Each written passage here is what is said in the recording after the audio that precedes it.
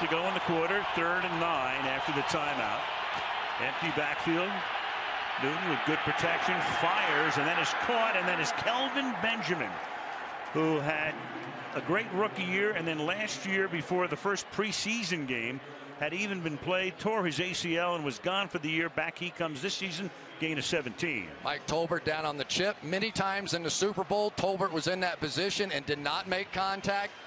You give Cam a little time, and there he is, the guy that they have been waiting to return, Kelvin Benjamin, a guy that is so big. In the Panthers' opening drive.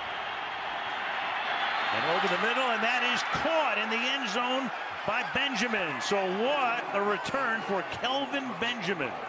Great rookie year, out all of last year. Flag is on the field at the 1-yard line, coming out late.